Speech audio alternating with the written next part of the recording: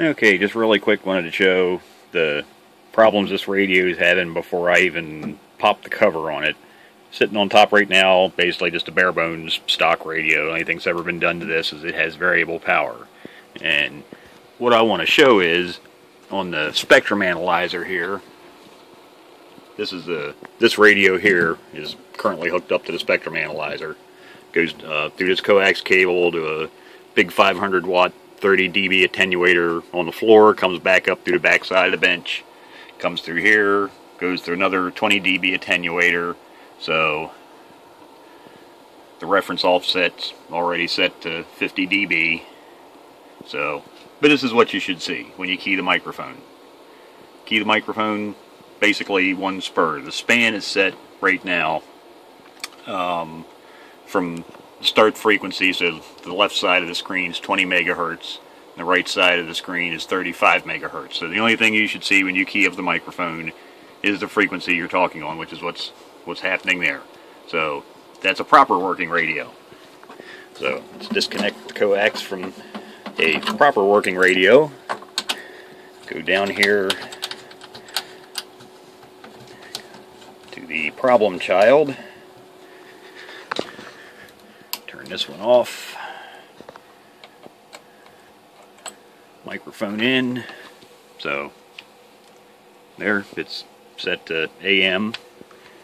And key the microphone. Lots of spurs. And this is a multi-band radio, so what I'm going to do is flip through the bands and you can see the spurs. It's horrible. So we'll start on A.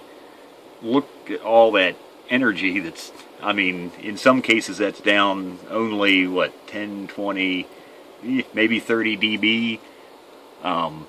There's B band, C, D, which is the CB band, E, and F.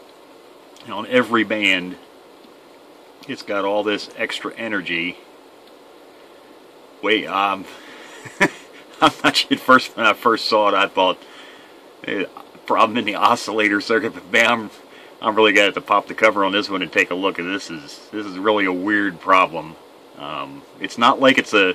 I mean, if it was a second harmonic, you know, on band D, which is right here, that would be in the 54 megahertz band. There should be a, you know, so actually, let me move the stop frequency to, let's say, 60 megahertz. So the right side of the screen now represents 60 megahertz. So as you can see, there's actually no spur down at 54 megahertz,